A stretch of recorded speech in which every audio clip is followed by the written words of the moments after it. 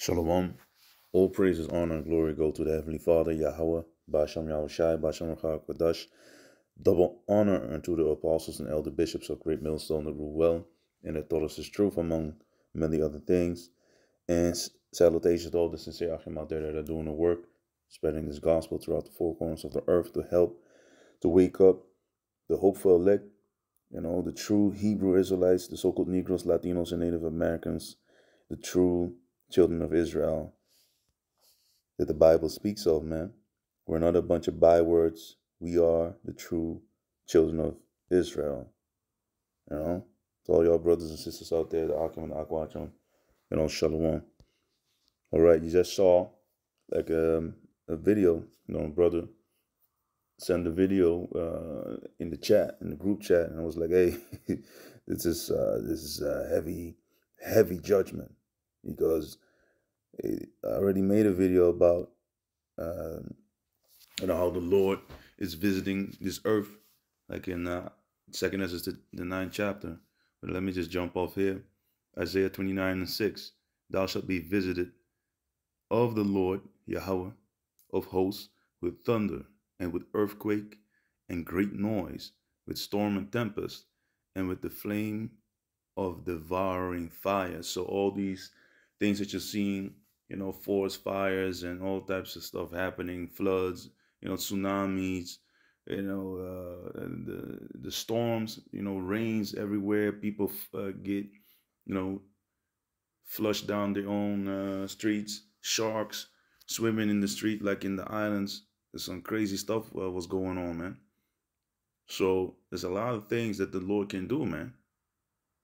And it's a very fearful thing to fall into the hands of the living power, man. Let me just get that in. Because the most I can take your behind, boom, out of here, man. Back into the spirit realm, man. So this is Hebrews chapter 10, verse, what was this again? Let me go down. Because the Most High, man, he ain't playing around. And we're living in the time wherein the Lord is judging a lot of people, man. So if you're proud and all that, and you don't fear the Lord, you're going to find out. You're going to fear the Lord, man. I just watched a video from the elder Manat Zakwa concerning these females that are standing up there with their guns, and, that ain't going to do a damn thing, man, in the day of trouble, Jacob's trouble, because you're fighting an enemy which is blessed with just that, with the weapons, with the sword. All that feminism energy is gonna be real, it's gonna hit the door real quick in the day of trouble, man. When the police starts to, put down the badge and be like, the hell with this. When there's total, anarchy out there. People just seeking how to survive. So in that day, you ain't gonna be flexing like that on because there's no internet. The internet is gonna go, man. They're gonna come for us, of course, the men of the Lord Yahweh, desire the prophets of the Lord Yahweh Basham Yahushai, because we are destroying this kingdom through the word of Yahweh Basham Yahushai, man. Before the actual physical destruction will come upon the people, and the earth is going to be cleansed, and is going to be put in the state that it needs to be in, according to the will of the Lord, man. So Hebrews 10:31, it is a fearful thing to fall into the hands of the living power, Yahweh, because the Lord, he knows your fears. He knows how to take you out, man. He can humble you real quick. So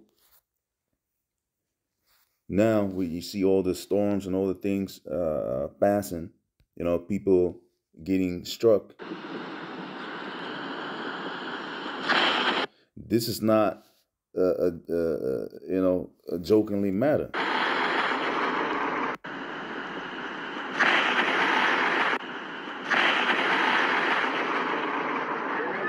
This is death.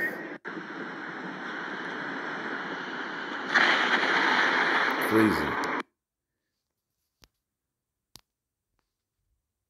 So let me get this out of here. So yeah, I was there anyway. But here, let me jump into this.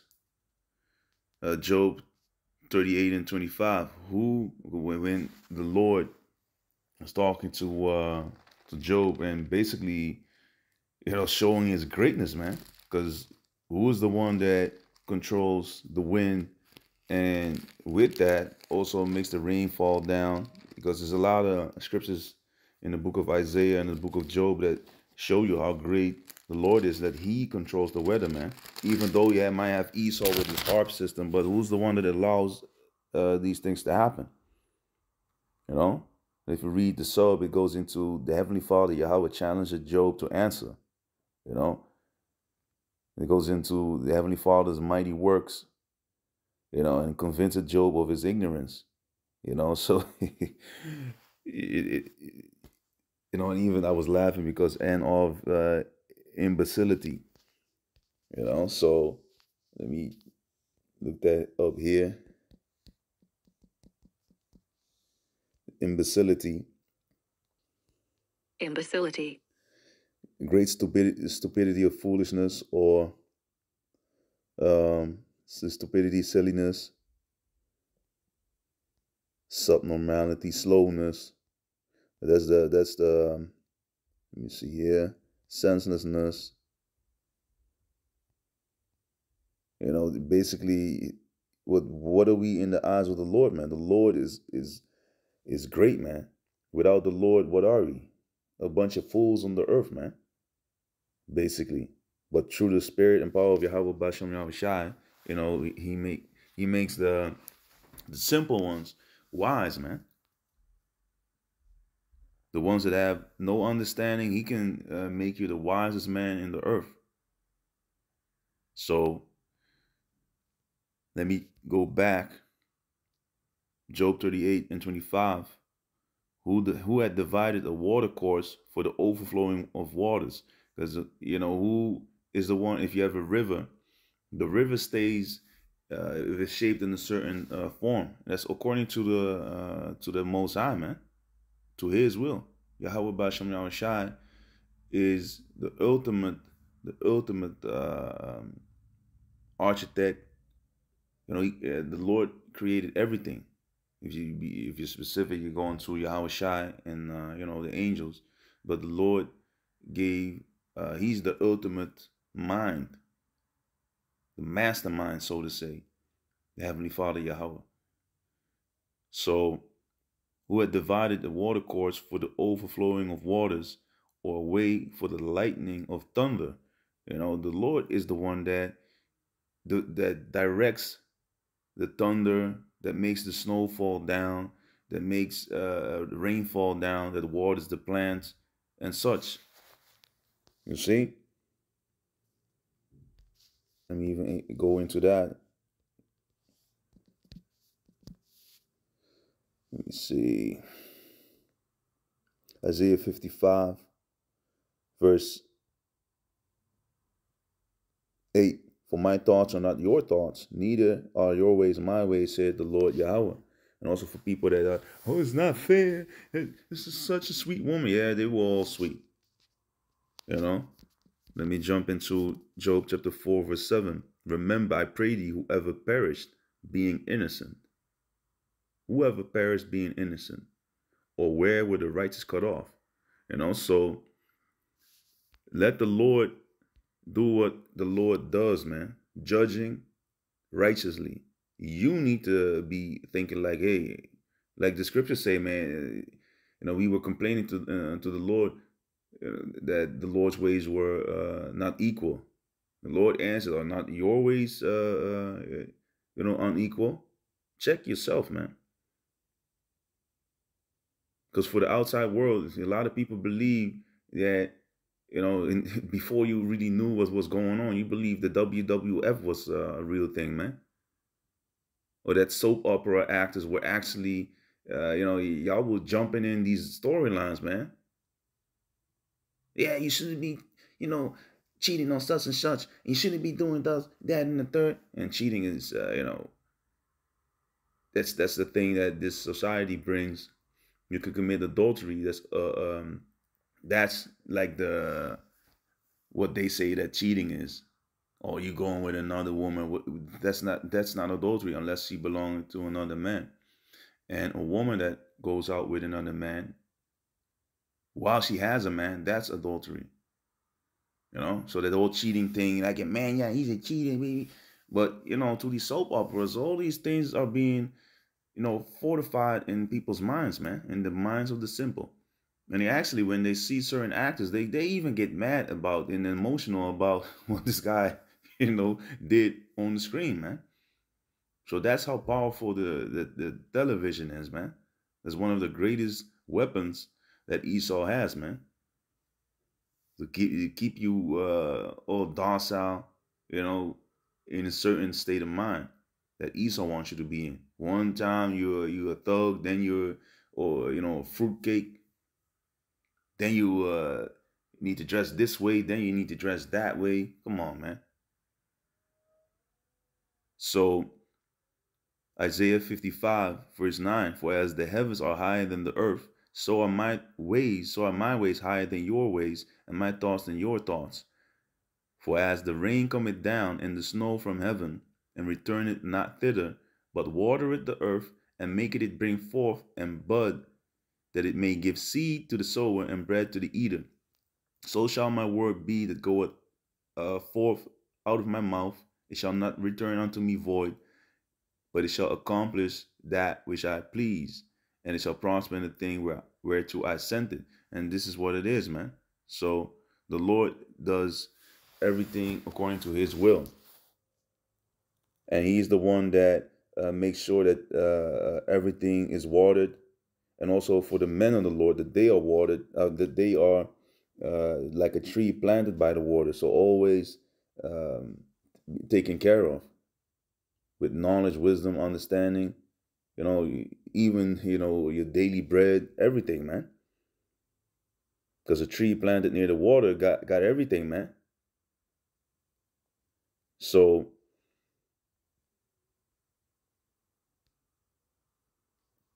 and that's a beautiful blessing, man. And here, yeah, I was thinking about this because the Lord also used thunder and rain to to basically scare us straight, man. Back in the days, because it's a very scary thing. A lot of people, they are afraid of the thunder, of the storms that the Most High releases, and it is a very fearful thing, man. So 1 Samuel chapter 12, verse 17. Is it not wheat harvest today? I will call unto the Lord Yahweh, and he shall send thunder and rain, that ye may perceive and see that your wickedness is great, which ye have done in the sight of the Lord Yahweh, in asking you a king. Because this is in the time of Samuel, and our people were, they wanted a king, and, which the Lord, he is our king. If you go to verse 13, I don't want to go all into this, but just let me see. Well, it was a little bit more, what was it? Let me see. Yeah, it wasn't 12. This is a jump from 1 Samuel chapter 12, verse 12. And when you saw that Nahash, the king of the children of Ammon, the so-called Japanese, came against you, ye said unto me, Nay, but a king shall reign over us, when the Lord Yahweh, your power, was your king. You see, so the Lord is our king, and even if you jump down and you see it again, that it is that it is a wicked thing if you go all the way down,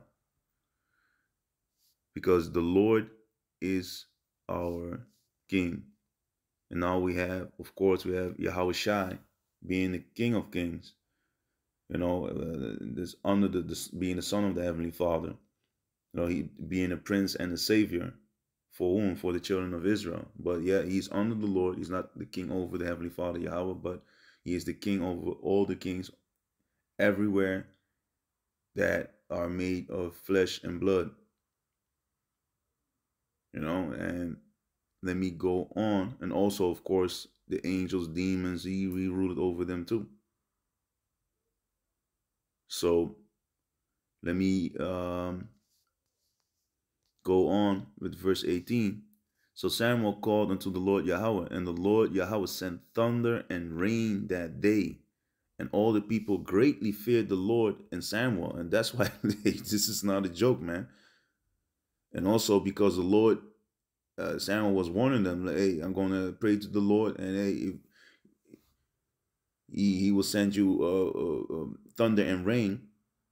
And that's basically you see now that the Lord shows Israel, like, y'all, indeed, y'all wicked. So then the great fear was up in the minds in the multitude of the people that were there. The Lord is not to be messed around with, man. And all the people all our people, Israel, said unto Samuel, pray for thy servants unto the Lord thy power, Yahweh, that we die not. And that's how scary it is. For we have added unto all our sins this evil, to ask us a king. You see? So let me go on. So you see that the ones that were with Samuel, they were scared straight, And the Lord ain't joking around, because still, if we would have went off, what would the Lord do? Verse 25, but if ye still do wickedly by going aside, turning away from the Lord, ye shall be consumed, both ye and your king. So your king ain't gonna save you. The Lord is gonna save you. And then King Saul started to reign, and